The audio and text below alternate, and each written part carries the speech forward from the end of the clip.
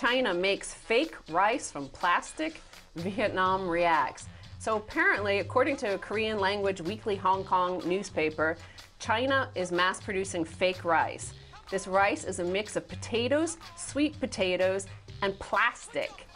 It is formed by mixing the potatoes and sweet potatoes into the shape of rice grains, then adding industrial synthetic resins.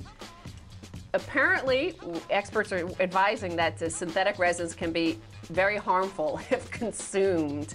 And a Chinese Restaurant Association official said that eating 3 bowls of this fake rice would be like eating 1 plastic bag. Yeah. Come on!